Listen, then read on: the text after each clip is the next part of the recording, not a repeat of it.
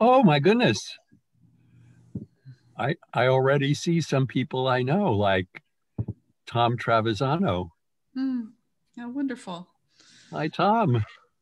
I'm not so good at figuring out who's here. I'm on a sort of laptop with not a very big screen. So Well, me too. Oh, Marita.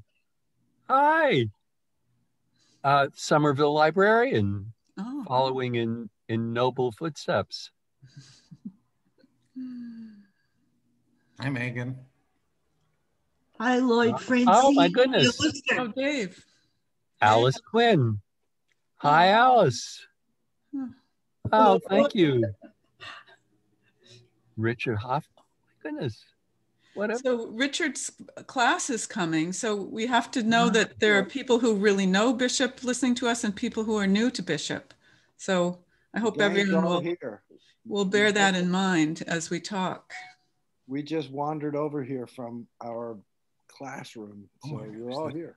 Oh, wow. Oh, my goodness. I see there are several Bishop people in the audience. David Hoke. Mm-hmm. Hi, Dave. Hi, Lloyd. Hi.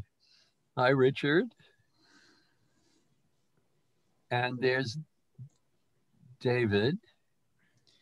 Yeah, Richard's teaching a poetry literature class this semester, which is Richard's last semester. He's retiring as well. You're retiring. No, you're too young to retire. Yeah, tell me about it. It's a wonderful last semester, though. Really been great so far. Good. My very last official class was a Bishop seminar. And you're going to reprise some of that this evening. Well, I guess there will be some things may overlap. Yeah, that was the whole semester, a whole Bishop semester. Yeah. That Lloyd did. Boy. See you, Lloyd. Who said that? That's Steven sneaking in from the corner. Oh, wow. Okay, so I can't, let's see. Oh, Marvin. Oh, so many. Oh. Nice. Hello, Lloyd. Jane, hi. Hi. Scott, another Emerson person. Mm-hmm. John Pajewski, hi. Jeff Harrison is here. Steve Vertiner.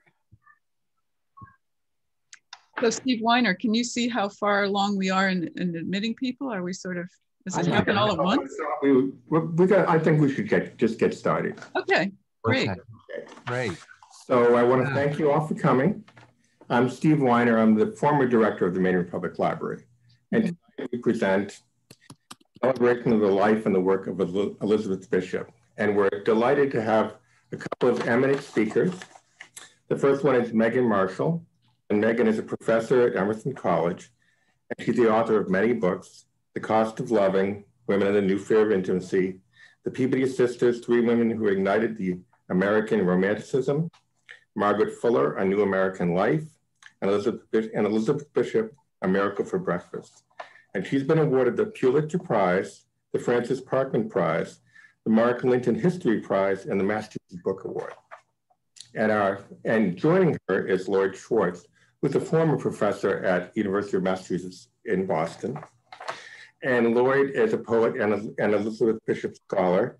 He's the author of several books, and which the first one, he's the co-editor of Elizabeth Bishop and Her Art. He also serves as co-editor of an edition of the collected works of Elizabeth Bishop for the Library of America. And he edited the centennial edition of Elizabeth Bishop's prose. He's the recipient of a Pulitzer Prize, a Guggenheim Fellowship for Poetry. One of the things that makes this program so special for me, and we've been talking about this for a couple of years, is that both of our panelists actually knew Elizabeth Bishop. So this is a rare occasion. And I did want to point out, before I forget, that all the books I mentioned are carried by Porter Square Books in Cambridge. So feel free to avail yourself of their services. And I also want to say that I've been doing programs for 3 decades with authors, and Lloyd has been doing programs with me since 1993. So Lloyd, I want to thank you for all the memories. And thank you. We'll turn it over to our panelists. All right. I think I'm up first here. We're going to alternate reading poems, and I'll read a little bit, some portions from my book, and have some memories and observations. And I really want to thank Steve Weiner so much for organizing this. And I don't know how many of you know this is the last program he's going to run at the library before going into a deserved retirement. So we want to toast Steve and make this a happy night for him. Thank you. Also really glad to be here with Lloyd. As I'll tell you, I would never have written this biography of Elizabeth Bishop without his blessing. And that was one of the first things I sought when I began to think about writing the book, which I'll talk about later, but I'm very grateful to Lloyd. And also want to say that it's been a long time since anyone introduced me by mentioning my very first book, The Cost of Loving, which came out in 1984, but I really wouldn't have written the book I did if not for that book, because a classmate of mine from Elizabeth Bishop's class, Millie Nash, who may be listening here, happened to pick that up in a library book sale about around the time I was starting the Elizabeth Bishop book, and found that book and said, could that be Megan who was in my class? And she wrote to me, and turned out Millie Nash had a trove of notes and papers and memories that helped me pull together some of the really most important parts of the book towards the end. So thank you, Steve, for mentioning that book, which otherwise I tend to not mention. But it helped me in the long run. So we're going to start by each of us reading the first poem that we knew of Elizabeth Bishop's. And in my case, that was the poem that's called simply Poem. Many of you know that there are a few of Bishop's poems that are titled by a form, sestina or sonnet. Poem, I guess, could be anything, but this is a poem that she wrote about a small painting that had belonged in the family, came down to her. And because I was later, this was not at all when I first heard the poem, I didn't know anything about the painting itself, but when researching the book, I was also able to see the painting itself, which belongs to someone who might possibly be listening tonight as well, although I won't name her. But it was such a wonderful thing to see the poem. You'll hear though that the painting, to see the painting is so well described in the poem, that you don't need to see it. I don't need to show it to you. I was lucky to find my way into Robert Lowell's writing workshop, poetry workshop in the spring of 1975. And I had only just begun writing poetry as a semi-adult, age 20. And I don't really know how I got there. I wasn't even a fully enrolled Harvard student, but I was a dropout from Bennington trying to make up some credits, and I applied to enter this class. Along with a few other classes I was signed up for as a special student. And some of us who were special students in Robert Lowell's class thought that maybe he thought that meant we were special. I don't know. Anyway, there were a few other special students and graduate students and undergraduate students. About halfway through the semester, he occasionally would have guests come, not always poets. His daughter was there. Caroline, his wife Caroline was there one time, or maybe they came together. And Frank Bedard almost always was there and sometimes would fill in for Robert Lowell when he wasn't able to come. But one day, Elizabeth Bishop came to class, and she had a black binder of poems that she was going to read from. Initially, I think she was just planned to read one poem, and the first one she read was Poem, which had then been published in the New Yorker, but her book Geography 3, in which it appeared, had not come out yet. This is 1975. And a couple of things about the poem. First of all, when I heard it, I had the very same thought that I later found that she had when she first read Marianne Moore's poems. She said, I hadn't known poetry could be like that. Why had no one ever written about things in this clear and dazzling way before? So she had that effect on me. It didn't turn me into Elizabeth Bishop the way Marianne Moore's poems turned Elizabeth Bishop into Elizabeth Bishop, but still. And I was so also struck, all the professors I had had so much of the time were men, and here was a woman who was writing poetry, who was so admired by our professor, Robert Lowell.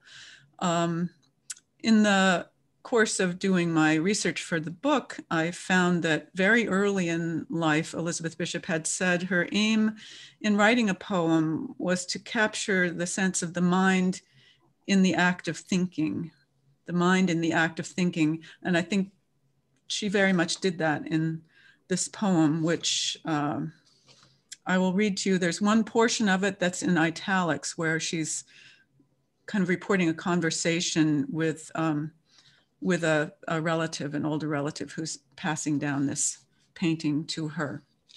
So, poem. About the size of an old-style dollar bill, American or Canadian, mostly the same whites, gray greens, and steel grays, this little painting, a sketch for a larger one, has never earned any money in its life. Useless and free, it has spent 70 years as a minor family relic, handed along collaterally to owners who looked at it sometimes or didn't bother to. It must be Nova Scotia. Only there does one see gabled wooden houses painted that awful shade of brown. The other houses, the bits that show, are white. Elm trees, low hills, a thin church steeple, that gray-blue wisp, or is it? In the foreground, a water meadow with some tiny cows, 2 brushstrokes each, but confidently cows. 2 minuscule white geese in the blue water, back to back, feeding, and a slanting stick. Up closer, a wild iris, white and yellow, fresh squiggled from the tube. The air is fresh and cold, cold early spring, clear as gray glass. A half-inch of blue sky below the steel gray storm clouds. They were the artist's specialty. A speck-like bird is flying to the left, or is it a fly speck looking like a bird? Heavens, I recognize the place, I know it. It's behind, I can almost remember the farmer's name. His barn backed on that meadow. There it is, titanium white, one dab. The hint of steeple, filaments of brush hairs barely there. Must be the Presbyterian church. Would that be Miss Gillespie's house? Those particular geese and cows are naturally before my time. A sketch done in an hour, in one breath, once taken from a trunk and handed over. Would you like this? I'll probably never have room to hang these things again. Your Uncle George, no, my Uncle George, he'd be your great uncle, left them all with Mother when he went back to England. You know, he was quite famous, an R.A., that's Royal Academy in England. I never knew him. We both knew this place, apparently, this literal small backwater, looked at it long enough to memorize it, our years apart. How strange. And it's still loved, or its memory is. It must have changed a lot. Our visions coincided. Visions is too serious a word. Our looks, 2 looks, art copying from life and life itself. Life and the memory of it, so compressed, they've turned into each other. Which is which? Life and the memory of it, cramped dim on a piece of Bristol board, dim, but how live, how touching in detail. The little that we get for free, the little of our earthly trust. Not much. About the size of our abidance, along with theirs, the munching cows, the iris, crisp and shivering, the water still standing from spring freshets, the yet to be dismantled elms, the geese. I'm gonna try to turn off my email so you don't hear little notifications binging if those are mine. And I also, but I just, before Lloyd reads, I wanna tell you, going through my notes, I came across this wonderful description by Howard Moss, who was for many years Elizabeth's editor at the New Yorker, of his response to her book of poems, North and South. He says, it's as if you could wrap joy in mystery and somehow make it the subject of small talk. I think that describes poem a bit. Anyway, I'm going to be moving back and forth so I can fix my email, but listen to Lloyd. Don't let me distract you. I love that poem. That's really one of my most favorite of all of Elizabeth Bishop's poems. And I will, I'll tell you the story of not only the first time I ever heard a poem by Elizabeth Bishop, it was the first time I ever heard of her at all. I had a great teacher when I was an undergraduate, Mary Doyle Curran at Queens College. And I was in her modern literature. No, I was in her sophomore survey course of English literature. And, you know, she had a syllabus to teach of, you know, great English and American literature, poetry, and other things. But she wasn't allowed to teach contemporary poetry. But her students really loved her. She lived in Greenwich Village, and we would follow her home on the subway. She was like the Pied Piper. We would follow her home on the subway and go to her apartment. She had a studio apartment right near Washington Square, and she would sit down in a big comfortable chair, and we would sit on the floor, and she would read us poems by contemporary writers that she thought we should know about. So Robert Lowell, Richard Wilbur, James Wright, and one of them was Elizabeth Bishop. Who is that? And she read us this poem that literally floored me, because I was sitting on the floor at her feet and hearing this amazing poem that I can't say at all that I understood at the time, although I've thought about it a great deal since then. And it's called The Man Moth. And there's a little asterisk next to the title. It's Elizabeth Bishop's asterisk, and it says newspaper misprint for Mammoth. So there was an ad in a paper, and they spelled Mammoth, MANMOTH. She said at some point, somewhere, I think she's quoted as saying it was her poem about New York. But I really think it's a poem about being an artist, and the way an artist either does or doesn't fit in with the world around him or her. The Man Moth. Here above, cracks in the buildings are filled with battered moonlight. The whole shadow of man is only as big as his hat. It lies at his feet like a circle for a doll to stand on. And he makes an inverted pin, the point magnetized to the moon. He does not see the moon.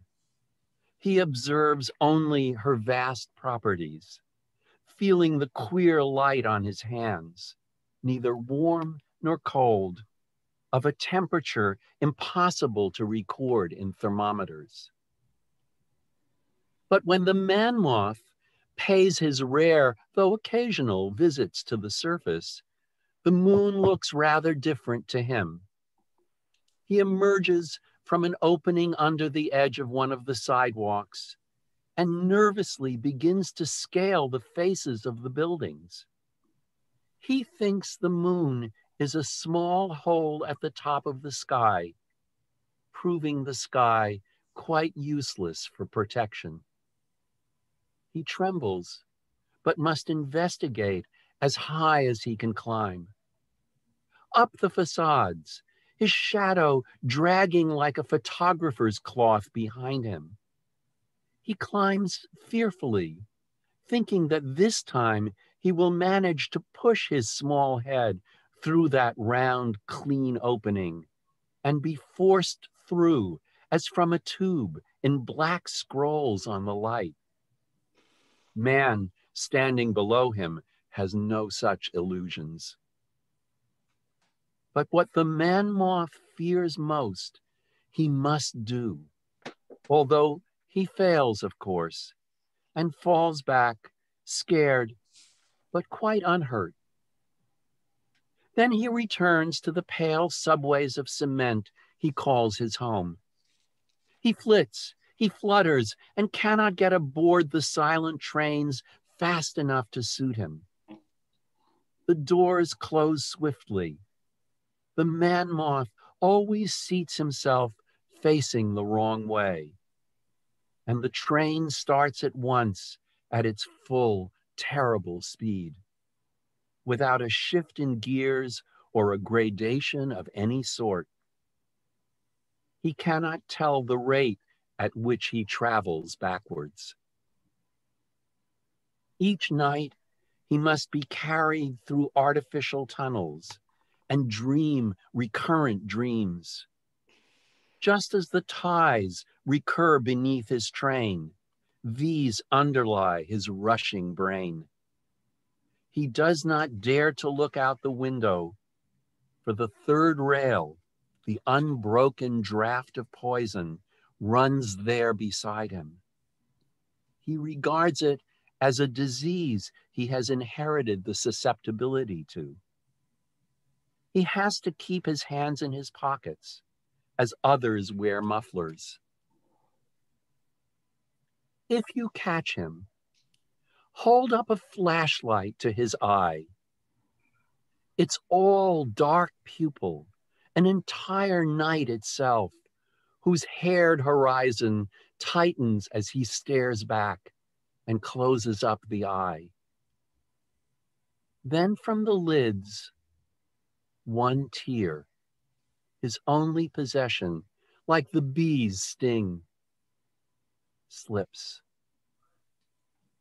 Slyly, he palms it, and if you're not paying attention, he'll swallow it. However, if you watch, he'll hand it over, cool as from underground springs and pure enough to drink. Perfect, Lloyd. Wonderful. I was just thinking of what has become a kind of famous phrase that Elizabeth Bishop never published.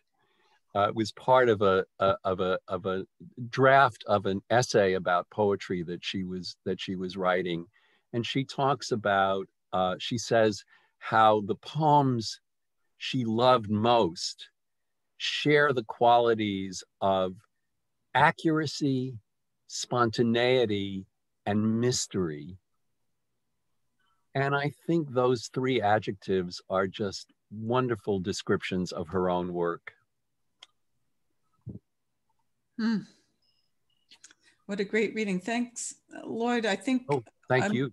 I'm also wondering if that poem appealed to you because of it's a sort of city, New York scene that is not all that much in many of her poems. But I can imagine that, you know, a New York kid like you might have also been drawn to that. Well, I love the subway. Voyage, yeah. I loved the subway. When I was little, I would stand in the first car and look out the window so I could see the tunnel ahead of me. I noticed there was, what was squeezed from the tube that we had the. Oh yeah, we have two tubes. Fresh wiggled from the tube, the white iris. So. And yeah, and this was the image of the sky. Yeah. And think how many years apart that was, 40 years apart. Right, isn't it? I know, I was really struck by that. Years, yeah. I don't think I ever thought of these two poems together at this Right. at the same time. Yeah. So I was going to talk a little bit. Well, we were going to. Lloyd was going to ask me, what made you think of writing a biography? Well, of I Elizabeth was going to. I was just about to. Oh, okay. Sorry, I'm leaping in. No, go ahead. Okay, so, you know, what made you think of writing a biography of Elizabeth Bishop, which seems very bold and ambitious even now, thinking about it, having done it. But I often get into book writing by thinking it's going to be something easier than I planned. So in this case, you know, I've always wanted to write a short biography that you could read in, you know, maybe one sitting, like a short novel. And actually my biography of Margaret Fuller started that way. There had been a 2-volume, wonderful, you know, authoritative biography of Margaret Fuller that came out in early 2000s. I had just finished my Peabody Sisters book, which took me 20 years. So you can imagine I was looking for something that would be, you know, a relief from that. And so I thought, well, Margaret Fuller, she's lived only 40 years. I could certainly do that with that rather dramatic life. And started in, I think, around 2007, hoping to get it done, a little book you'd hold in your hand by 2010, which was her bicentennial. And there just was too much to say, you know, it took longer and came out in 2013. And after that came out, though, someone many of us here know, Jim Atlas, the late wonderful biographer of Delmore Schwartz and Saul Bellow, and a brilliant editor of Brief Lives, wrote to me and said he was starting up a new line of brief lives. Would I contribute? And I thought, that's a great idea, my chance. And I was so engaged in the writing of the last chapters of Margaret Fuller that I just wanted to keep writing. I thought if I got a contract for a book that was due very soon, as this short one was, maybe I could get out of teaching for a semester, even if it was unpaid. I could say, I have this deadline, I must do this, you know, professional leave, which I did. And as I said, I asked Lloyd's blessing, and Gail Mazur's also, Bishop fans and friends and in this Boston area, they said, go ahead with this. And I thought she'd published only 100 poems in her lifetime, and I had been her student. I would write something along the lines of a kind of appreciation, not really a full biography. But, you know, no sooner had I signed the contract to write a book that was due in a year's time than I learned that there was new material in the Bishop archive. There were letters that she'd written, and back a long correspondence with Alice, her late life partner.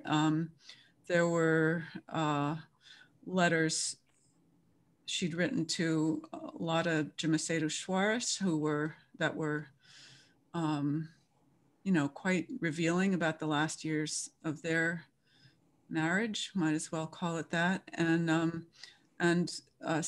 several quite long and detailed letters she'd written to her psychoanalyst in the 1940s when she was in her 30s, I guess, also very revealing. And so I quickly arranged to go read these. And I have to say, I was initially quite disturbed by what I was finding in them. I was still thinking of Elizabeth Bishop as Miss Bishop, my teacher. And then here she's revealing a great deal about herself. I won't go into that right now. I felt that the love letters, that was fine, but the letters to the psychoanalyst, I was quite concerned about, and even thought of contacting Jonathan Galassi, who is part of FSG controlling the rights to these letters, and saying that this can't be, these can't go out there. But I realized they were already being read by others. And I came to the conclusion that perhaps because I knew her a little bit, and that I would try very hard to be the first to write about some of the issues in these letters, and try to do it in a way that was respectful.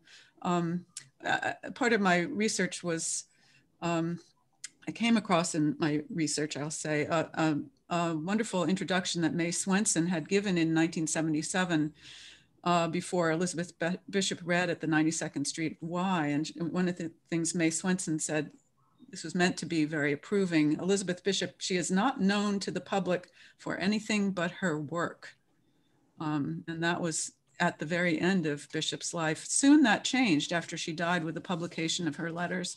And I think in a large sense, the biography became a vehicle for more people learning about and knowing and loving her work. But this was on again from there. So the book got bigger pretty quickly. For a while, I was still trying to write this short book very fast. And you'll probably think this is funny. In March of 2014, I was just starting to write. I had to take this was my semester off to write the book. And I was starting to write maybe 10 pages, 15 pages. And 4 o'clock one afternoon, actually, I guess this was in April by then. In March, I'd been having to promote the paperback of Margaret Fuller. How annoying, taking me from my writing and April, I got this call from my editor. She says, Megan, you won the Pulitzer Prize.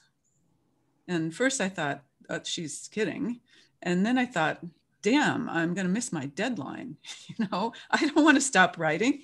But of course, I came to be happy about that news in the next second. And it did slow me down, but the slowing down gave me the chance to realize this was going to be a bigger book, which I then also wrote much more quickly than I had written any of my other biographies because I still had a near deadline, but I still wanted to have this be a somewhat personal book. And I included a memoirish sort of subplot that some of you who've read the book will know about that. So that's how I got into it, sort of backwards, but it became for me a real, I don't know, pulling together of my work as a biographer and my ambitions, my early ambitions as a poet, reconciling a lot of that. And for me, it's the book I feel most close to at this point that I've written. So Lloyd, the question is, you've spent so much time studying Bishop and you wrote a dissertation about Bishop, and I'm sure you've been asked to write biographies of Elizabeth Bishop, but you haven't, or even a memoir. How do you explain that? Yeah, well, I am still trying to figure that out for myself. And you could still. I feel, yeah, I don't think so though. I was so lucky to know her, and I can actually reproduce in its entirety, which will take about 10 seconds, our very first meeting. When she came to Harvard to teach at Harvard in 1970, and I went to the first reading that she gave, and Frank Bedart was there, and Frank knew her. And after the reading, he brought her over to me and said, Elizabeth, I'd like you to meet my friend Lloyd Schwartz. And I said to her, and I'm sure I am quoting quite accurately, oh, Miss Bishop, I'm so happy to meet you. I loved your reading. I have always admired her. I have always admired your work.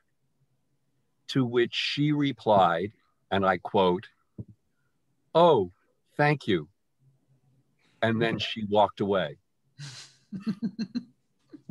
And that's how we met. And then gradually we got to see each other at other readings or at other social events. She was very protective of her privacy. And it took a while before we, got to have a real friendship. I think that part started when I'm at some place where we were at some gathering. I asked her if I could take her to lunch. And to my shock, she said yes. And we had we had lunch together, and I don't really remember anything about that conversation except one detail, which in some way just made a huge difference in my life. Certainly not in hers, but she was lamenting the fact that she was going to be left in Cambridge all by herself over the Christmas break. So this was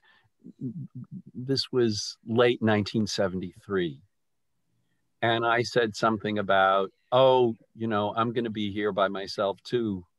And she said, oh, maybe we can get together, or something like that. Just some trivial thing that just went by. And then it must have been a little over a month later, I got a telephone call. And it was from Elizabeth Bishop, whom I had never spoken to on the phone before. And she was in trouble. She had fallen and broken her shoulder, and she was in the infirmary at Harvard. And she said, I hate to bother you. And she repeated that over and over again. I'm so sorry to bother you, but I don't know anyone else who is around. And could you come to my room at the infirmary at Harvard and get my keys and go to my apartment, which was like 3 blocks away, and get my mail and bring me some things from my apartment?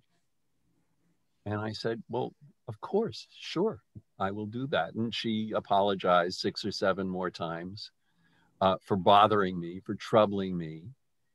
And I thought, well, I can actually be helpful to Elizabeth Bishop. I could do something for her. And I went to the infirmary, which wasn't very far away, and I got her keys, and I went to her apartment, which was even less far away. And I brought her things, her mail, and she had a large purse that she wanted me to bring, and some other things. And I ended up spending the whole day with her in her hospital room. The one thing, really the major thing that we were never able to talk about, because she didn't want to talk about it, was her poetry. And it was the only thing for some years that we had in common. But by this time, we had a lot of people in common. So we gossiped. We talked about people we knew, and we talked about music that we liked, and we talked about movies that we had seen. And I spent the whole day with her in her hospital room. And I came back every day for the next few days, getting her. I kept her key, her mailbox key, and I kept bringing her mail every day. And then I would just spend the rest of the day gabbing with her in her hospital room. And that's kind of how we became friends, because we had kind of personal things to talk about. And I am so grateful for that friendship. At a certain point, a couple of years later, I was dealing with a question of, Megan, you mentioned my dissertation. Well, my original dissertation was not on Elizabeth Bishop. And I was kind of, I was assigned an advisor who didn't see eye to eye with me about my original topic. And 7 years went by, and I had written 1 chapter of a dissertation, and I thought it was just dead in the water. And it looked like my school I was teaching at Boston State College, and looked like the school was going to be shut down. It was. And I thought, well, this is the mid 70s. Teaching jobs were not available. And I think I'm going to have to give up teaching. But boy, if I give up teaching, I want to be a taxi driver or a waiter with a PhD. I really wanted to finish a dissertation. And it occurred to me that the only person I really wanted to write about was Elizabeth Bishop. And I had the feeling that she would, if I asked her if it was okay for me to write about her, that she would say no. That, you know, it was somehow invading her privacy or her territory. And I mean, this is a long roundabout answer to Megan's question about why I don't want to write I don't particularly want to write a biography of Elizabeth Bishop or even a memoir, though I have written things about her. But to my great surprise, she said she had two responses to my request about, I mean, she would, just to get permission from her to write my thesis on her. And her first answer was, oh, but there isn't very much to write about. And I said, well, why don't you let me be the judge of that? I think there's plenty to write about. And then the second thing she said was, but would you finish it? Because here I was 7 years into a dissertation that I hadn't finished. And I said, well, if I'm writing about you, I think I would finish it. And my great regret is that I finished it too soon, because she actually offered to meet with me so that we could just talk about her poems. There would be an hour set aside every week or every other week in which I could meet with her and just ask her questions about her poetry, and that she would answer to the best of her ability, which was very which was just wonderful. And boy, I didn't want that to come to an end, because once it came to an end, I could never talk to her about her poetry anymore. Lloyd, would you want to say if there one particular thing that was startling in those conversations? Do you remember them now? Yeah, I do. One thing that we couldn't talk about was interpretation. Oh.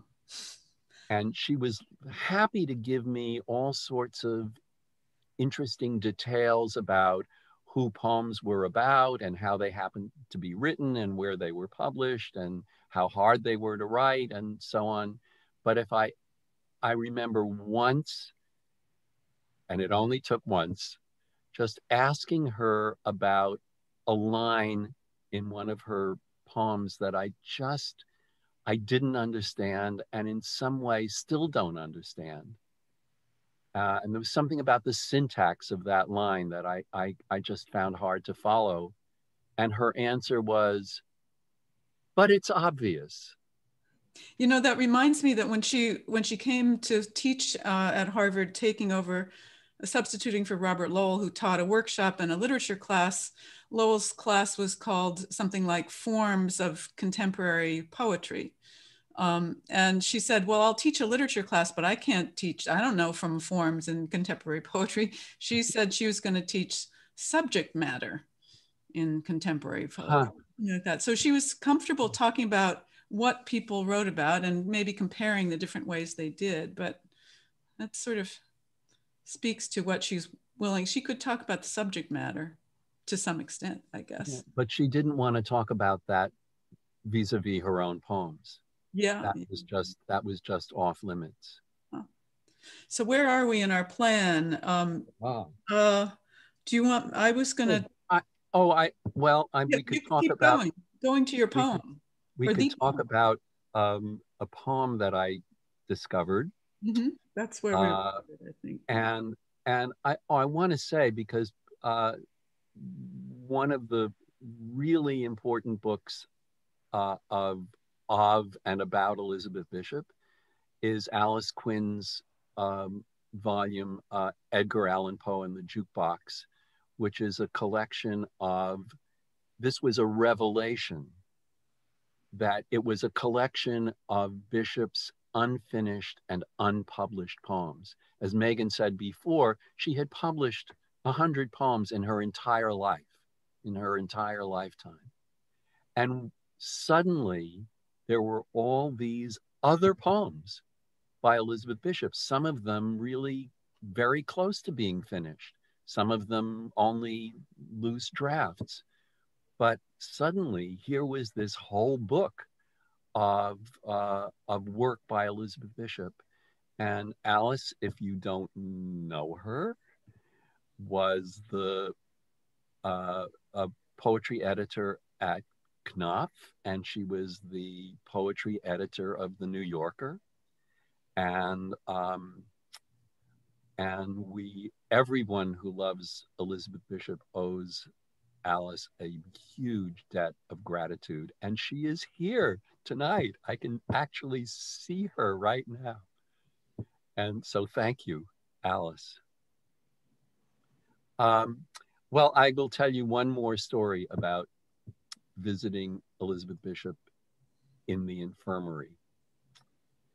And this had to do, she had fallen down a flight of steps at a local pub in Harvard Square called the Casablanca.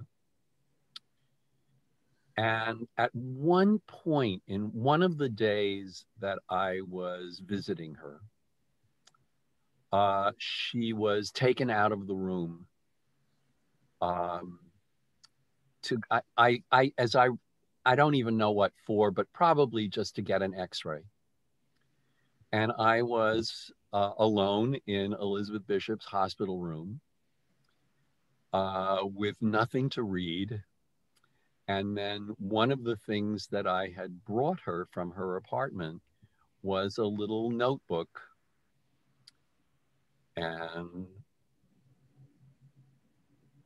I mean, I was alone in a room with Elizabeth Bishop's notebook, and I opened it. And there on the top page was a short poem, a love poem, and which I read, and I thought, I've never seen anything quite like this by Elizabeth Bishop, although no one else could have written it. And I was moved, and I had it was love at first sight. I fell in love with this poem. And I had the thought that I might never see this poem again, because she had never really published anything quite like it. And that she was perfectly capable of not publishing it. And she was also capable of destroying it. And I copied it. I took a piece of paper and I just copied the poem with all the little corrections that she made. And I kept it to myself for about 20 years. And it was never published. And once all this new material had turned up at Vassar, all her papers and her drafts and so on, and there was one draft which had the opening 2 lines of this poem, but that was all. And as far as we know, and there are people watching tonight, here tonight, who can verify this, that the complete poem has never been found. And that as far as we know, I had the only copy of it. And finally, and again, this is after she died, years after she died, And there was Robert Giroux of Farrar, Straus and Giroux was thinking about doing a new edition of Elizabeth Bishop's poetry. And I thought, well, I think this is the time that I have to send him a copy of that draft of that poem. And he loved it, and he sent it to Alice Quinn, and Alice published it in the New Yorker, and then included it in Edgar Allan Poe in the Jukebox. And this is a poem I just dearly love, and I would love to read it to you. It's called Breakfast Song. My love, my saving grace, your eyes are awfully blue. I kiss your funny face, your coffee-flavored mouth. Last night, I slept with you. Today, I love you so. How can I bear to go as soon I must, I know, to bed with ugly death in that cold, filthy place, to sleep there without you, without the easy breath and night-long, limb-long warmth I've grown accustomed to. Nobody wants to die. Tell me it is a lie. But no, I know it's true. It's just the common case. There's nothing one can do. My love, my saving grace, your eyes are awfully blue, early and instant blue.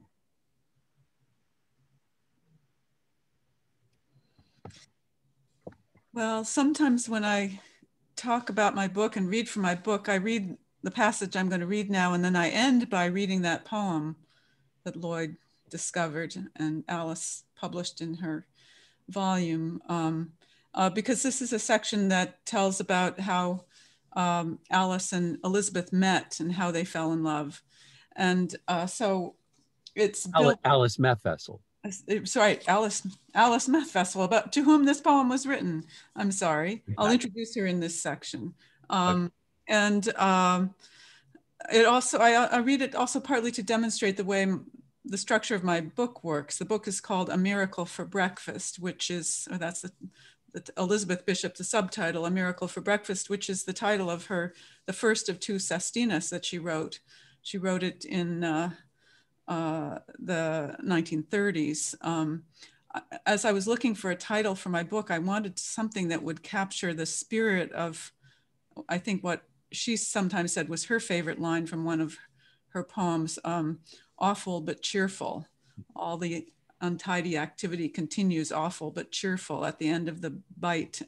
So there are dark sides of Elizabeth Bishop's life, and a lot of unhappy news to report writing the biography, but she clung to the cheerful as well. And I felt A Miracle for Breakfast captured that title. And then I had this sort of brainstorm that I could use. Many of you know the structure of a sestina of six stanza lines, and the ending words, the end words of each line in the first stanza are repeated in a particular pattern going forward. And so the end words of A Miracle for Breakfast are balcony, crumb, coffee, miracle, river, miracle, and sun. And I felt that I could use these, sort of to clue readers to what the theme of that biographical chapter about Elizabeth Bishop was. A little bit, and it would be a little bit like Pee-wee's Playhouse, where there'd be the secret word and you go through the episode and then the word comes, crumb, balcony, ding, ding, ding. But anyway, so this is the last chapter and it's called Sun. And I'm going to read a portion of it about Alice and Elizabeth falling in love in 1970 and 1971, when Elizabeth has come to take over Robert Lowell's job. And it is called Sun, and I think you'll see why. The poor heart doesn't seem to grow old at all, Elizabeth had written to Alice Methvessel from Uro Preto in March 1971, a month after her 60th birthday and 2 weeks past Alice's 28th. But their age difference was nearly always on her mind from the moment Alice first laid her head on Elizabeth's shoulder, when Alice had stopped in to see her after a beery party with the boys of Kirkland House, where Elizabeth was living in an apartment reserved for visiting scholars during the fall of 1970, and stayed like a child who couldn't bear to go to bed. Alice Methvessel was the otherwise entirely sensible, slim and athletic Kirkland House secretary with blue eyes and a disposition as bright as the sunny side up formula she used to lighten her cropped hair, who had helped move Elizabeth into her second floor rooms in I entry in early October, showed her how to use the basement washing machines, and soon was handling Elizabeth's mail, meeting her at the airport after a late return from New York City, and bringing her home to the 5th floor studio apartment on Chauncey Street, where Alice lived just outside Harvard Square. Alice's apartment was the most electrified place Elizabeth had ever seen. Hi-fi, radios, 2, color TV, hair dryers, 2, electric blanket, electric clock, electric water pick for toothbrushing, along with an electric stove and refrigerator, just normal here, in contrast to Brazil, where Elizabeth had been living for the last almost 20 years. In contrast to Brazil, Elizabeth supposed, as she watched Alice dress for work in the morning from the large blue bed that took up more space than anything else in the room. She'd loved the lock of hair that Alice allowed Elizabeth to smooth back from her forehead, and those nice satiny eyelids shut tight as Alice slept. She loved the coffee Alice brought to her now in bed, and looking out the window to see nothing but bare branches when Alice drew back the curtains, and the sound of Alice's voice, nice and loud and cheerful, as she spoke the words that became their waking up ritual. Good morning, I love you. Elizabeth adored the way you put on your stockings in the morning, very American, careless and extravagant, and she'd never forget the sight of Alice wrapping her beautiful neck with a bright red scarf against the cold. Later that fall and winter, they would plan ahead for more indulgent breakfasts of croissant from C'est Bon and foamy cappuccinos that Elizabeth taught Alice to make with Medaglia d'Oro coffee. That was the height of exclusive coffee at the time. When they parted at the end of Elizabeth's first Harvard semester in February 1971, following a magical weekend at New York's posh Hotel Elysée, both were in tears, neither sure that the other's love could last through the 7 months before Elizabeth returned to teach again in September. Alice, who was used to chatting up Harvard professors and assorted dignitaries passing through Kirkland House, had still been taken aback at your loving little me. Alice was tall. Elizabeth was the little one, but she was so much older and a famous poet. For her part, Elizabeth knew, I'm wrong in every way except as a dear older friend, she wrote to Alice from Uro Preto, and that you are much too young for me, have many, many things you must do. Surely Alice's admirable practicality would cause her to break things off, to do what's right for you. And I'll know it's right for you, but I dread it terribly at the same time. Troubled by the beaus in Alice's past and having witnessed the attraction Alice held for Kirkland House boys and even the avuncular housemaster, Professor Arthur Smithies, he'd given Alice a book called Nymphos and Other Maniacs for her birthday. Elizabeth wooed Alice as best she could in letters she feared were indiscreet and asked her to please destroy after a while, although she didn't. She conjured a scene, Alice arriving home from work where all your electrical gadgets will be waiting for you, and they will turn themselves on and begin throbbing and singing, Alice, we love you, we love you, we love you. Please let us warm your little body and dry your hair and make ice for your bourbon. But Elizabeth didn't really have to try so hard. Her sensible lover would not be shaken off course, despite the occasional dinner with Bob the Boring or the sighting of a former beau, Toby. She signed her letters for always, Alice. Elizabeth sent Alice love, housefuls, churchfuls, airports full. slept with Alice's letters, carried her photo buttoned into her shirt pocket. Alice lay in bed at night watching slides of Elizabeth she'd taken on late fall excursions projected on the white wall of her studio apartment.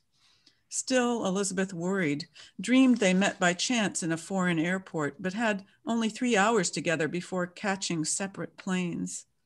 She began taking a nightly Nembutal to sleep. Then in Uro Preto, where bottles of cachaça and Old Crow were plentiful, and having the best breakfast for hundreds of miles around, her own cornbread, toasted, plum jam she'd made from fruit in the garden, was no fun at all alone. Elizabeth had 2 collapses, one on top of the other, binged twice in quick succession, she admitted, after failing to write for more than 2 weeks, frightening Alice. Elizabeth could not stop envisioning a dreadful end to their pleasure and the saving grace of Alice's love. It was now Elizabeth learned she could tell Alice anything, and Alice, less neurotic than anyone else Elizabeth knew, would remain unfazed, continue to love Elizabeth unreservedly, and unlike Elizabeth, who was morbidly given to borrowing trouble and expecting the worst, confine her own worries to things I can actively do something about. That was Alice, grateful to know the much older Elizabeth, or I'd be really hung up on the generation gap. Literary enough to quote Wordsworth, "The child is father of the man," but taking the adage to define the child's responsibility for his parents. The ageds, as she called hers. The senior meth vessels were Elizabeth's age, but conservative Pennsylvania country club Republicans with whom Alice had nothing in common but our mutual past, and declining, Alice thought, into a nattering senescence. Both Elizabeth and Alice agreed that despite the vast difference in our ages, they shared a sense of humor, a yen for travel. Alice had already proposed a trip to Brazil for the August of 1971. Stuff can be heavy, so any questions here around this stuff? Sorry, somebody's up. To relieve Elizabeth's exile, and a circumspection about romance that was increasingly rare as the 1970s gave birth to women's lib, and before long, radical lesbian separatism. They had the same way of looking at things.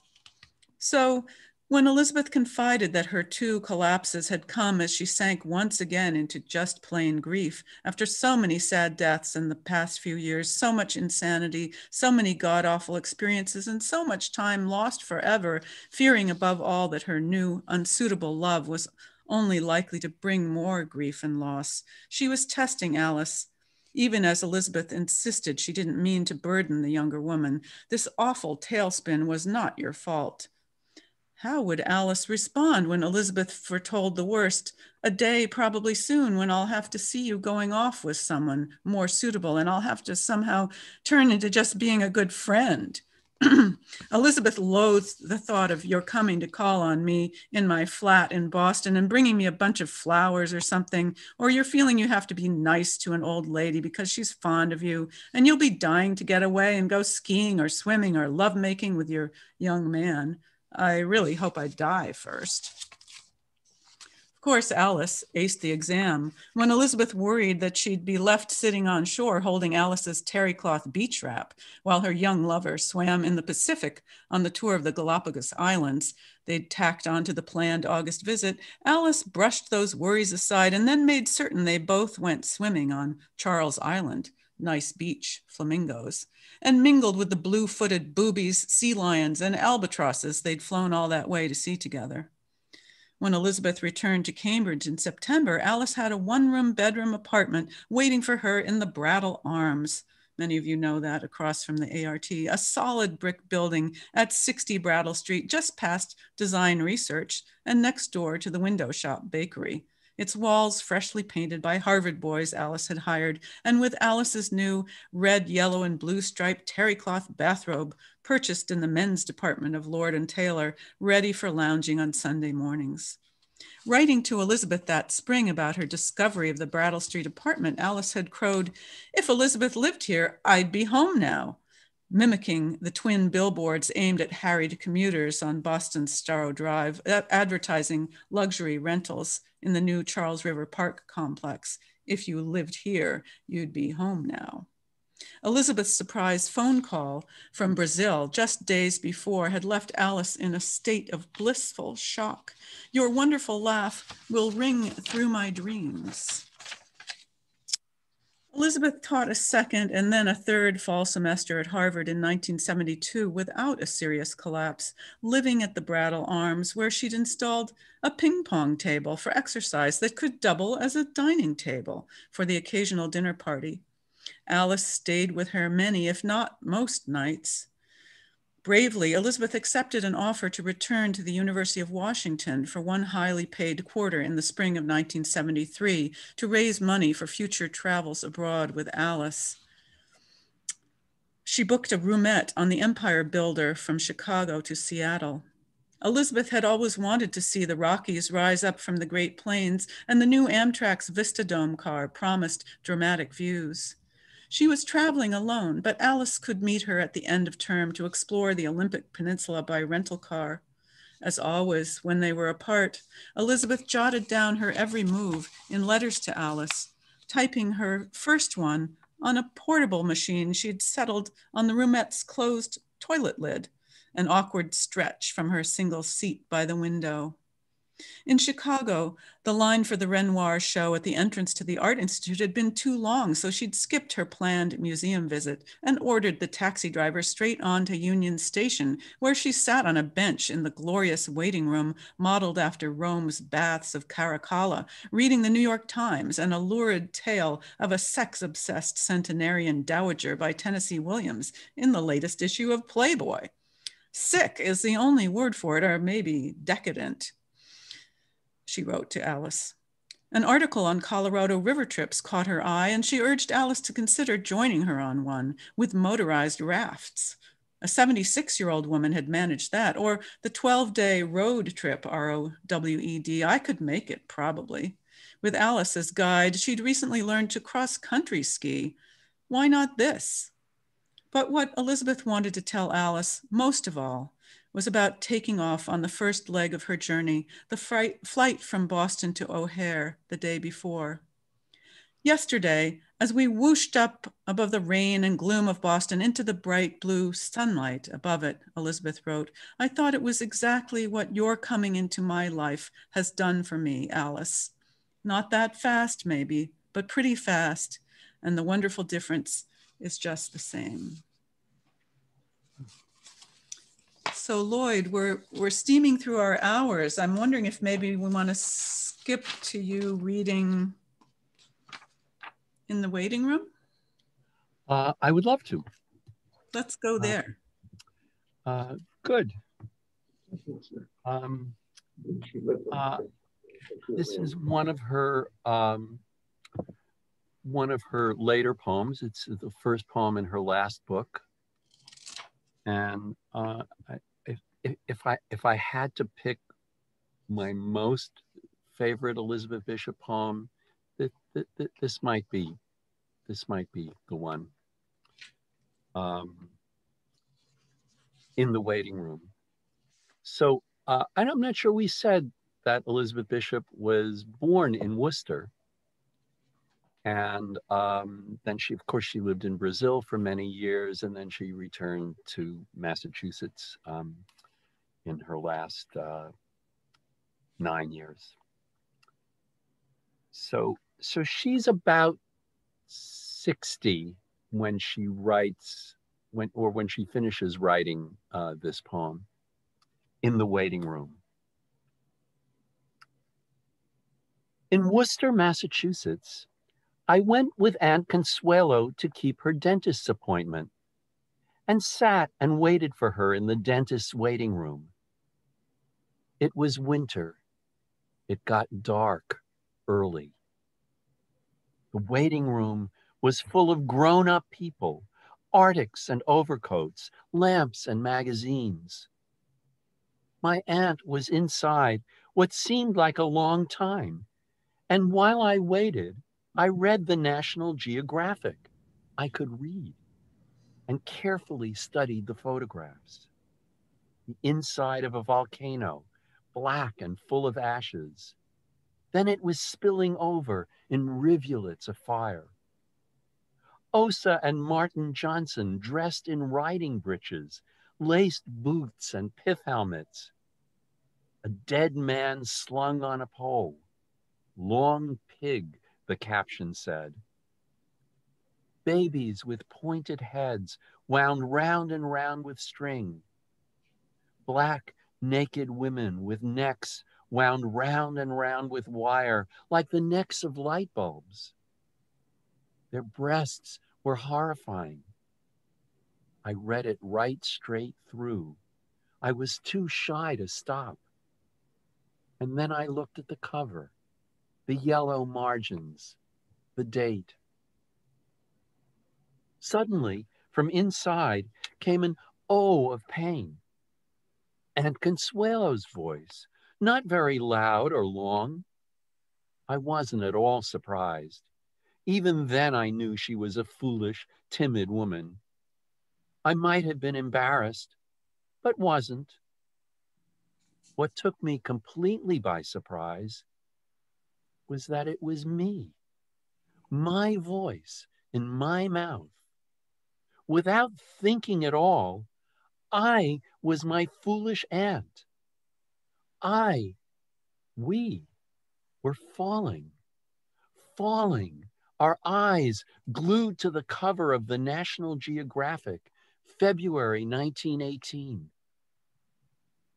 I said to myself, 3 days and you'll be 7 years old.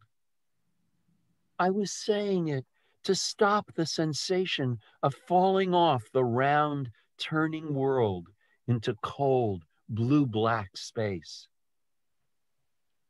But I felt, you are an I. You are an Elizabeth. You are one of them. Why should you be one too? I scarcely dared to look to see what it was I was. I gave a sidelong glance. I couldn't look any higher. At shadowy gray knees, trousers and skirts and boots, and different pairs of hands lying under the lamps. I knew that nothing stranger had ever happened, that nothing stranger could ever happen. Why should I be my aunt or me or anyone? What similarities, boots, hands, the family voice I felt in my throat, or even the National Geographic and those awful hanging breasts held us all together or made us all just one. How, I didn't know any word for it, how unlikely. How had I come to be here like them and overhear a cry of pain that could have got loud and worse, but hadn't? The waiting room was bright and too hot. It was sliding beneath a big black wave, another and another. Then I was back in it. The war was on. Outside in Worcester, Massachusetts, were night and slush and cold, and it was still the 5th of February, 1918.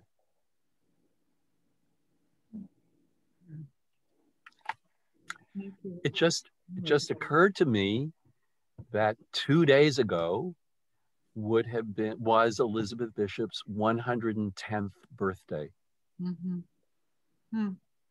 February 8th. Well, an epic poem, a confessional, almost confessional poem. It's everything, and was one of my favorites early on as well, and still is. I'm going to read. Lloyd talked about how he got to know Miss Bishop, and I didn't know her at all as well as Lloyd, but I did take a class with her about a year after that time that I'd met her in Robert Lowell's class or heard her read. And she began the class by saying, you know, it was a class you had to apply to get into. Everyone felt very privileged to be in this class, but she began by saying she didn't believe that poetry could be taught. And I think some people were distressed by that, but I took it as a kind of challenge that to live up to. Maybe, you know, she said, we're gonna meet here, we're gonna discuss poems. I just don't know if it can be taught. And I tried my best to somehow learn and practice. We had a difficult, I don't know, I had a run-in with her later in the semester, and I write about that in the book. But she invited the class to a party at the end of the semester and in her apartment. And I am certain that if I hadn't gone to her apartment and seen a very different Elizabeth Bishop, she was quite a very self-contained and not a very happy person in the classroom, it seemed, and missed a lot of classes. She was having dental work done. But when we came to the apartment, it was a very different experience. And I think not only would I not have been able to write this book or have some sense of her as a person if I hadn't gone to this party, but I'm not even sure I'd have become a biographer, because there was something quite magical about seeing, you know, the intimate life of, at least the surface of the intimate life of someone who I so revered, and finding she was a person. So I'm going to read this short section about that party, and it also happens to be the time I first met Lloyd, although I didn't know it at the time, and he's not named in this passage, and it will lead into a poem that I'm sure you'll all recognize. I'll do my best to give a good reading. So this is the biographical chapters alternate with the autobiographical ones that are given dates. So this was January 12, 1977 at the end of the semester. And as I was able to find out reading through her notes and journals that this was the first time and the only time, it was the last class she taught at Harvard, last workshop in poetry, and the first and last time she had a class party. So I had come over with a group of friends on the subway to Lewis Wharf in the North End, which was then one of the first sort of warehouse buildings that was converted into condos, a whole new concept in 1977. Now, one of us was ringing the bell at a plain oak door down the hall from the 4th floor elevators in the Lewis Wharf condominiums. It had been dark when we left Harvard Square on this winter evening, and darker still when we arrived at Haymarket Station and made our way through a maze of narrow streets, finally crossing broad Atlantic Avenue to the hulking granite structure. Too dark to do more than sense in the damp, brisk breeze, Boston Harbor lapping at the far end of the enormous pier that once sent coastal steamers to Nova Scotia. Elizabeth liked this place because she thought, in part because she thought that her grandfather might have docked his ships. He was a sea captain. Great-grandfather, sorry, might have docked at this Lewis Wharf. The door opened on a brilliantly lit scene, or so it seemed compared with the dim hallway. A party was in full swing, people we didn't know, dark-haired, bearded men in V-neck sweaters and corduroys, sipping at drinks. I'd never seen exposed brick walls before, and there were 2 of them, hung with unfamiliar objects, a gleaming Venetian gilt mirror and a long, brightly painted paddle polished to a high sheen. That paddle comes in and out of the narrative when she acquires it in Brazil and when James Merrill sees it on her wall. And so here it is showing up here. Suspended from the ceiling was a horned beast, the figurehead of some Amazonian craft, I guessed, blue-eyed, yellow-haired, open-mawed. A 3rd wall was given over to tightly stuffed bookshelves.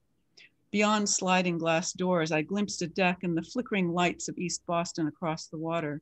Chairs had been set in a circle, and I slipped into one opposite a dark wooden rocker in which our teacher reclined, dressed in slacks, white blouse, thin cashmere sweater, smiling, girlish, pretty among friends. We all took seats. At Miss Bishop's invitation, one of the dark-haired men, Ricardo Sternberg, Brazilian, pulled papers from a briefcase to read several new poems. I listened, unable to take in his words. I could see only Miss Bishop seated next to Ricardo with Frank Bedart on her right. so differently warm, yet indifferent to the students she'd invited to her home, perhaps regretting it now? Or had we come as an audience, one she could trust to be admiring? In the weeks since our last class meeting, we knew her book, Geography 3, had been published, and she'd been honored with a double session at the annual Modern Language Association meeting in New York City. She'd read a handful of her own poems, and then, while scholars presented papers on her work, fled the conference center for a meal of corned beef hash with Frank Bedart and her old friends, the duo pianists Gold and Fizdale, at the Stage Deli across the street. Fortified, she'd returned for the performance of Elliott Carter's A Mirror on Which to Dwell, a setting of 6 of her poems for chamber ensemble with soprano soloist, which capped off the evening. Now Frank was urging Miss Bishop to read from the new book, and she was waving him away. One art, he persisted. At last she took up the slim taupe volume, the book, those white pages in the black binder I'd seen 2 years before when she'd visited Robert Lowell's class, had become, and put on her glasses, large plastic frames. "My God, Elizabeth, these lenses are almost opaque," Frank exclaimed, taking the glasses from her to polish with a handkerchief. Our lore on Harvard's celebrity poets extended to a long ago reading at the Guggenheim in New York, where Robert Lowell had introduced Elizabeth Bishop as the famous eye, that's E-Y-E, because of her great powers of observation. Miss Bishop had risen to the podium and tweaked Cal. The famous eye will now put on her glasses. She put them on and began to read. A slim younger woman appeared in the hall that led to the kitchen. Blue eyes, dirty blonde hair cropped short. Was that Alice? The woman we'd heard was Miss Bishop's lover? The art of losing isn't hard to master. So many things seem filled with the intent to be lost, that their loss is no disaster. Lose something every day.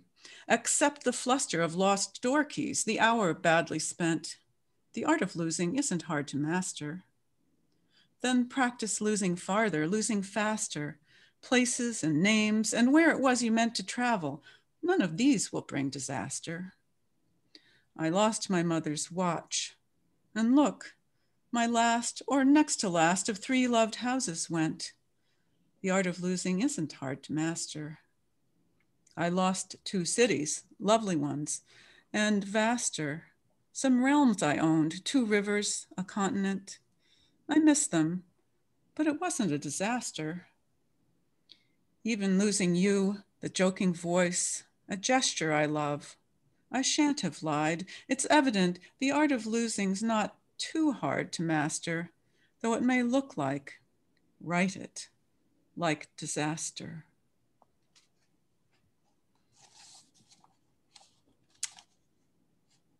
Lloyd, should we take questions? Should we read more poems? Oh, let's take some questions, but I also want to mention that there is someone in the audience tonight whom you have just referred to, and that is Susan Devaney Weiner.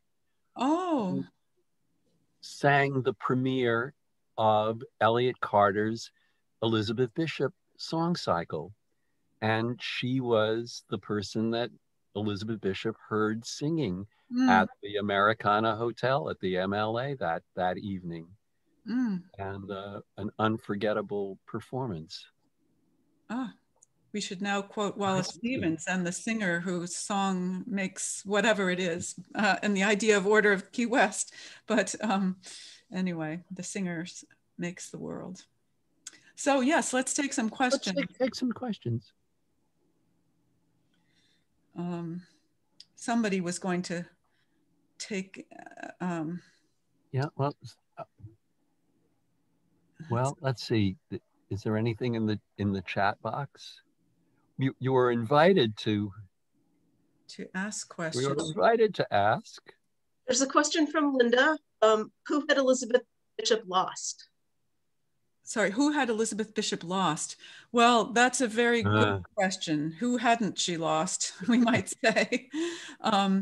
at that moment that she started writing the poem, and you can see, I think, are there 17 or 18 drafts of the poem that are can be found, to see how she changed it. She wrote it at a moment when she thought Alice was leaving her, Alice Methvessel. And for many of the drafts, it's clearly a kind of cry from the heart, missing and fearing the loss of Alice. But she had always wanted to write an elegy for her beloved Lotta. And I think over time, this became a poem that was about that loss, as well as the loss early of her father when she was 8 months old, and her mother, who was lost to madness in the asylum and died without Elizabeth having seen her for 15 years. And when Elizabeth was in college, and, you know, many other losses along the way. But I would say it's primarily to those two. And, you know, I mentioned this to Lloyd, I've memorized that poem along with a few other poems, and I say it to myself often. And one night I was saying it to myself, and instead of saying the art of losing, I said the art of loving in my head. And, you know, it's just one letter difference. And I began to think about that then quite popular book by Erich Fromm, The Art of Loving, and puzzling over whether she might possibly have been putting a little spin on that too. She had read Erich Fromm, we can tell from her letters, although not clearly that particular book. Anyway, that's a good question. Thank you. And hope there's lots been written about it to understand that better. I always thought, you know, that poem has become such an iconic poem, and surely her most famous poem now. And it's actually been recited in 2 movies. And at least 2 movies, one of which won an Academy Award for Julianne Moore. Mm-hmm. And I think maybe she wouldn't have gotten the Academy Award if she hadn't read One Art. Well, one of the things, and that Elizabeth would have been absolutely astonished, and I think totally delighted that her poems would have been in, you know, would have been read in commercial movies.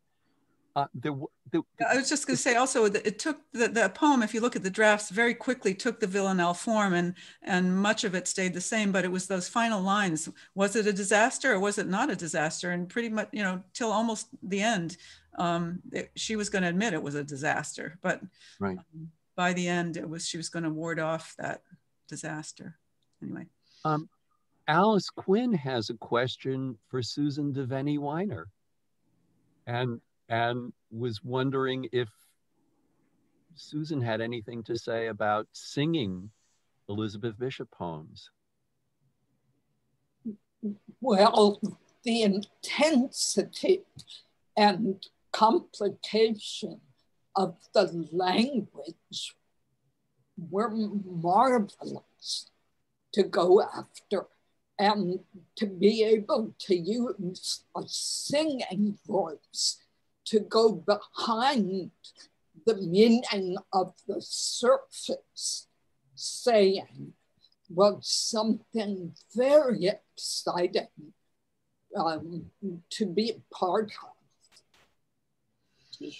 Yeah. I love the way you use the word marvelous, which I think was a favorite word of Elizabeth's. Comes up in some poems, several poems, and a title of a poem. Right. Thanks. Any other questions? This is Francine from Worcester, and oh, hi. Hi. I know Francine from Worcester. I know, and I just wanted actually not so much a question, just 2 comments. First, a comment to Megan. Thank you for writing the Peabody Sisters, because I loved it. And a comment about Elizabeth Bishop. We had, I don't know if it's still going on because I'm in Brooklyn now, but we had a tradition in Worcester of going to Elizabeth's gravesite every February 8th. regardless of the weather, usually cold, and reciting some of her poems, and always ending with the bite, and with the famous final couplet that appears on the stone. And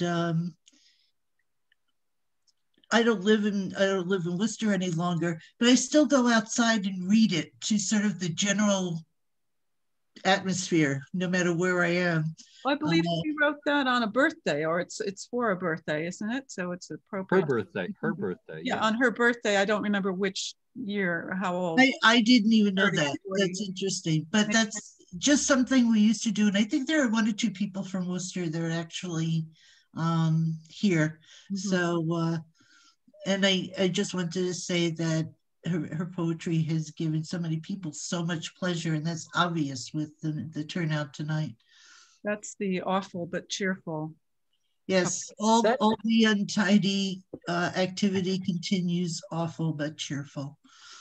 As I recall, and I could be wrong about this, but there's Megan and there's Tom Travisano, another Bishop biographer who is in the audience, who had a question. But as I recall, Elizabeth was actually joking to Alice about, I think awful but cheerful should be on my gravestone. And then her, she was, after she died, there was, she was buried in a family plot and there was nothing on her gravestone. And finally, at least a year went by, maybe longer, Alice decided that there should be an inscription, and she remembered Elizabeth joking about awful but cheerful, and then she thought, awful but cheerful isn't really the thing you want to put on a gravestone, but the 2 lines, all the untidy activity continues, awful but cheerful. And Angela Dorenkamp was one of the people that helped make that happen. Right. I remember the people in Worcester have been really great about their We love her. So Tom had a question. Yes. Am I unmuted here? You are. Yeah. Okay. So my question is about celebrations. As we are attending a celebration of Elizabeth Bishop on her 110th birthday, Key West every year has a celebration of Elizabeth Bishop on her birthday. Her 100th anniversary, there were celebrations all over the world. And there have been many conferences all over the world over the years that have been celebrations of Bishop. When Robert Lowell hit his 100th, there weren't really a lot of celebrations. I kind of am curious about your thoughts about why we have this urge to celebrate this rather private poet in these rather public and communal ways. Because my sense is that every time a bunch of Bishop scholars get together, and I've done this dozens, if not hundreds of times, it becomes a celebration. Any thoughts? Gosh, well, one aspect of that is that I think that also to Elizabeth, would be much to Elizabeth's surprise, that I think her reputation has, I can't say eclipsed, but I think, more of my students know Bishop's poems than know Lowell's poems. And so there's, I guess, a broader group of people who are in a celebrating mood when these times come around. But I also think there's a way in which, because she was such a private person, one continues to feel she's your private discovery. And so when you find somebody else who has that same private passion for her, that's something to celebrate. It's a little bit, like a secret society to some extent, to enter into that secret life of Elizabeth Bishop with others. What do you think, Lloyd? Well, I mean, the amazing thing is, and it doesn't always happen this way, is that she really is a great poet. and she really speaks to her readers in a very often and usually in a very intimate way, but that she's also, because her life, you know, I think the Maynard Library in their promo for our talk tonight refer to her as the most famous poet you've never heard of, and that in a way, especially since her death, she's become a kind of heroine, and both for other poets, but also for people who are not poets, for women, for LGBTQ people, and that the work really holds up when you look at it that closely.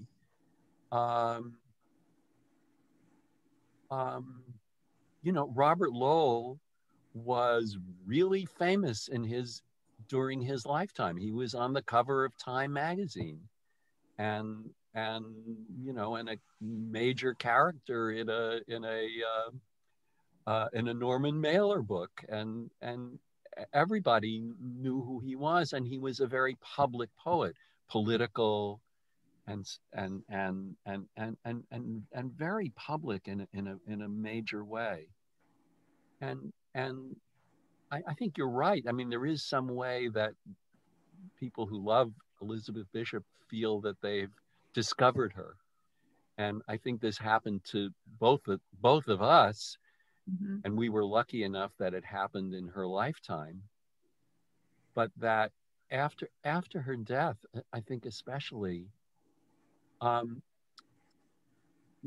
Steve mentioned, a book that I co-edited called Elizabeth Bishop and Her Art.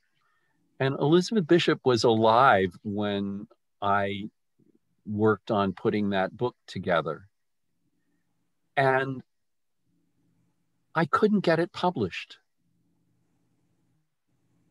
And then it was only after her death that Donald Hall, who was starting a new series at the University of Michigan Press, contacted me and said, I hear you have a book on Elizabeth Bishop floating around. I would like to publish it. And he hadn't even seen it.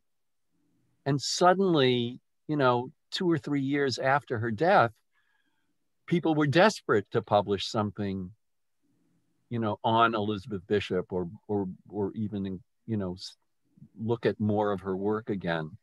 And there was just a tremendous change in the way people regarded her. Alice, do you have any thoughts about that? You've been such an important figure in our appreciation of Elizabeth Bishop, and I know that you've loved her, as long as you could remember, as long as I can remember.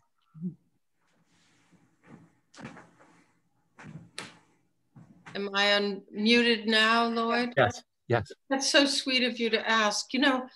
Lloyd, you were noting somewhere that in these remarkable letters to Dr. Ruth Foster, which you alluded to, Megan, one of the most amazing moments is when she says to her psychiatrist that she hasn't really thought of dedicating poems too much, but she might dedicate this little number at the fish houses to Dr. Foster. Mm-hmm. Because the day she quote unquote saw this poem, and then she describes having a dream in which Dr. Foster is principal. And that opened up a whole world to me about poets and their and art in general. The day she saw this poem, she saw it from beginning to end. It was an entity. And the visionary aspect of poetry is so confidently but humbly described in that letter. And also in that letter, Megan and Lloyd, you'll remember, she says, I've always been so envious of painters because once they find their style, they paint the same thing over and over, and all of us don't mind. It's a signature. We love that. Yeah. But I have felt up till now, and that was when she was 36 years old, one of the worst years of her life, as we know, because she was so scared about her future, and that's what she was discussing with her doctor. She said, up till now, I've thought every single poem needs to be different. And now why do I think that way? It's all just one long poem anyway. And I think that so many of her peers developed a poem, a marvelous vessel in which they poured new life. And some of my favorite poets, many of my favorite poets through that 20th century era did that, had signature poems, but I don't think she does have a signature. She goes right back to trying to write a different one each time. And I think that's part of why we love her so much, because there's almost an anonymity about that. That is classic and eternal. And she worked on some of those poems, as we know, for 20 or 25 years, the Moose particularly, that originated in that year that she was writing to her psychiatrist. But anyhow, that's one of my thoughts. That It's amazing, isn't it, that the poems Megan and I have read tonight were all written by the same person. Exactly, Lloyd. And, we say that she has a signature tone or something, but I don't think that's really it. I think it's just that we know them and love them so much that we say, oh, well, it has her tone, or of course there are the parentheses and, the wonderful apostrophe and oh heavens and things like that, but every one of those poems is so different. But accuracy, spontaneity, and mystery. This is making me think. There is a mystery in the heart of every single one of her poems. We had two other poems we were going to read. I wonder if we should just read them. I certainly think that it's. Do we have time, Steve? How are we doing? Read one. I think Lloyd should read Pink Dog. That's what I was going to say. Or is there? Good idea. Okay, well, twist my arm. Read Pink Dog, because that really demonstrates what Alice was saying, Yeah, this is a poem that Elizabeth was working on for a very long time. And it's actually the last poem she finished in her lifetime. And I tell you, my own little sort of secret about this poem, not so secret anymore, I think, is that it's a kind of parody of The Girl from Ipanema, the famous Brazilian song about the beautiful young woman who is crossing the street and everyone is ogling her. And I think if you heard the tune in your head, dum bum bum bum bum bum bum bum bum bum, it's a kind of samba. And if you heard that tune in your head, you can actually accompany this poem with that song. And it's a very ironic take on. And she was a friend of the songwriter who wrote The Girl from Ipanema. So she certainly knew the song. Pink Dog, Rio de Janeiro. The sun is blazing and the sky is blue. Umbrellas clothe the beach in every hue. Naked, you trot across the avenue. Oh, never have I seen a dog so bare, naked and pink without a single hair. Startled, the passers-by draw back and stare. Of course, they're mortally afraid of rabies. You are not mad. You have a case of scabies, but look intelligent. Where are your babies? A nursing mother by those hanging teats.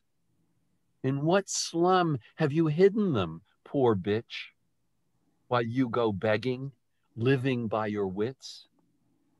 Didn't you know it's been in all the papers to solve the problem, how they deal with beggars? They take and throw them in the tidal rivers. Yes, idiots, paralytics, parasites go bobbing in the ebbing sewage, nights out in the suburb where there are no lights. If they do this to anyone who begs, drugged, drunk, or sober, with or without legs, what would they do to sick, four-legged dogs? In the cafes and on the sidewalk corners, the joke is going round that all the beggars who can afford them now wear life preservers. In your condition, you would not be able even to float, much less to dog paddle. Now look, the practical, the sensible solution is to wear a fantasia, a mask. The sensible solution is to wear a fantasia. Tonight, you simply can't afford to be a Niceor, but no one will ever see a dog in mascara this time of year. Ash Wednesday'll come, but Carnival is here. What sambas can you dance? What will you wear? They say that Carnival's degenerating. Radios, Americans, or something have ruined it completely. They're just talking. Carnival is always wonderful. A depilated dog would not look well. Dress up. Dress up and dance at Carnival.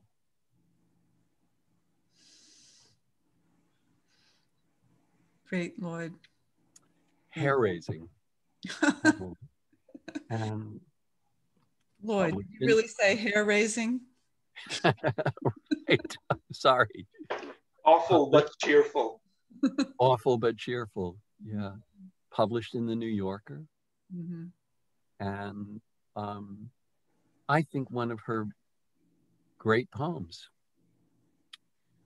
And so maybe we've hit the end of our evening. What do you think? We've gone. Yeah. Yeah. Unless there's another question or comment. Or I could read Sestina, but that would really take us longer. What do you think? Oh, go ahead. Okay, here's Sestina, my other favorite. And you know what a Sestina is. The end words, I'll just tell you, are house, grandmother, child, stove, almanac, and tears. And this is written in Brazil, but about Nova Scotia childhood, the loss of her mother to the asylum, staying with her grandmother in Great Village, which she began to write about quite movingly once she was far away in Brazil and living and in love with Lata. So, oh, and I should say, this poem was originally, or she first called it Early Sorrow. You can understand why when you hear it.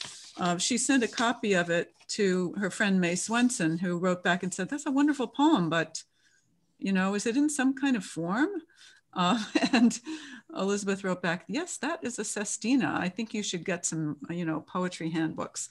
I don't know if she changed the title for that reason, but she calls it simply Sestina, not Early Sorrow anymore. September rain falls on the house. In the failing light, the old grandmother sits in the kitchen with the child beside the little marble stove, reading the jokes from the almanac, laughing and talking to hide her tears. She thinks that her equinoctial tears and the rain that beats on the roof of the house were both foretold by the almanac, but only known to a grandmother. The iron kettle sings on the stove. She cuts some bread and says to the child, "It's time for tea now." But the child is watching the tea kettle's small, hard tears dance like mad on the hot black stove, the way the rain must dance on the house. Tidying up, the old grandmother hangs up the clever almanac on its string. Bird-like, the almanac hovers half open above the child, hovers above the old grandmother and her teacup full of dark brown tears. She shivers and says she thinks the house feels chilly and puts more wood on the stove. "It was to be," says the marble stove. "I know what I know," says the almanac. With crayons, the child draws a rigid house and a winding pathway. Then the child puts in a man with buttons like tears and shows it proudly to the grandmother. But secretly, while the grandmother busies herself about the stove, the little moons fall down like tears from between the pages of the almanac into the flower bed the child has carefully placed in the front of the house. "Time to plant tears," says the almanac.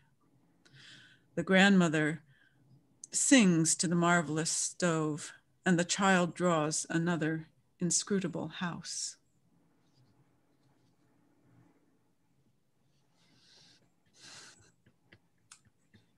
So, thank you everyone for coming, listening, hearing us out.